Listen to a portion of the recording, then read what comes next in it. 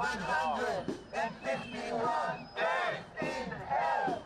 151 days. Hosted now.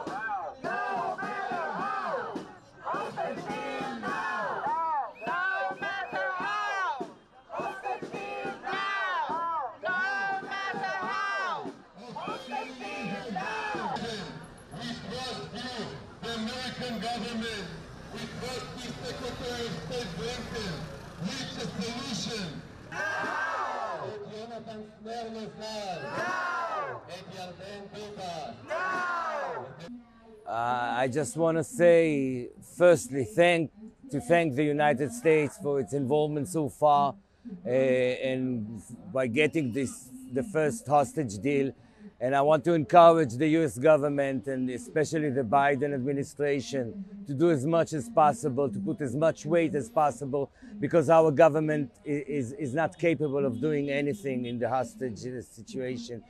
Hostage now! Hostage now! We want them alive! Alive!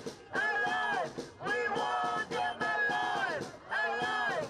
Alive!